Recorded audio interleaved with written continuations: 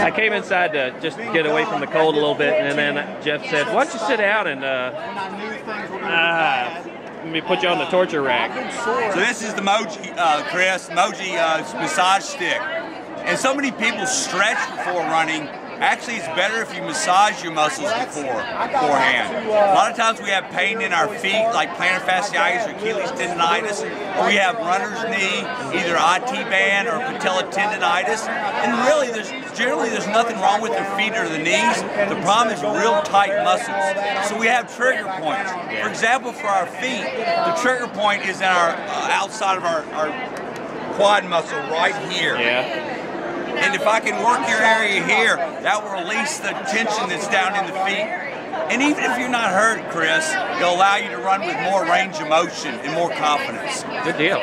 So I should PR today. Well, I'm running Boston in 5 weeks today, so I can't injure myself. I'm gonna go for 21:20. No, I meant me. I'm gonna PR after sitting in the absolutely. chair. You will actually run faster because I'm massaging your muscles, because I'm making them more elastic, more limber, and you can run with a greater confidence. I already feel more confident just sitting here.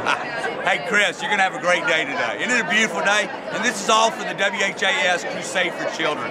Remember that. Even if you have a bad run, you're still having a good run. Eric, that's perfectly said. Better to miss this. Thanks, Jeff. I'd much rather miss